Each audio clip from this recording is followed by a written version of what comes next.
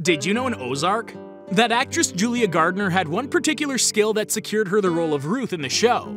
Netflix's dark Missouri-set drama is carried by some extraordinary performances from its cast, including Jason Bateman and Julia Garner.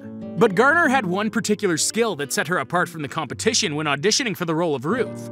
A Missouri accent is a difficult thing to nail, but Garner already had previous experience in perfecting the Southern pronunciation, as she had already played a Missouri native in the movie Tomato Red. She even thought that her accent wouldn't be what the casting directors were after. But luckily for Garner, her pronunciation was spot on, and she was duly cast in a role she made distinctly her own.